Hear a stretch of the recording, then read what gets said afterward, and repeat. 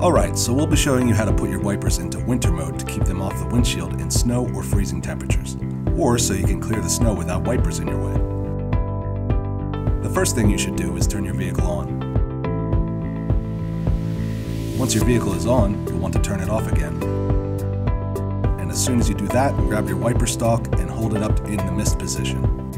You can see your wipers are now up on the top of your windshield. Now you'll be able to move them off your windshield. You'll want to do this for snowy weather, but this is also how you can change your wiper blades. Please note, when you do go to put the wipers back down, to do so gently. You could crack your windshield if you just let them fall. To get them back into regular mode, start your vehicle up again and just turn your wipers on and they'll return back to normal.